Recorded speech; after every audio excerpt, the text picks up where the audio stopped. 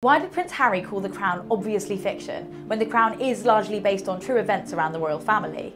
Well, the producers say some bits have been dramatised for TV. So here are 5 true and false moments that may surprise you. Was Diana's phone bugged by the royal family? This is a tricky one. There's no evidence that Diana's phone calls were being recorded by the royals, but at least one of her phone calls was leaked to the press. In the latest series, then Prince Charles talks to the former PM, John Major, about the Queen stepping down so that Charles could become king. Major has said this conversation could never and did never happen. Throughout the series, the show looks at the Duke of Windsor, who was the former king and the Queen's uncle, having sympathy with Nazi Germany. His connections with Nazi Germany are controversial for the royal family. Was the Queen actually unable to cry? This is false.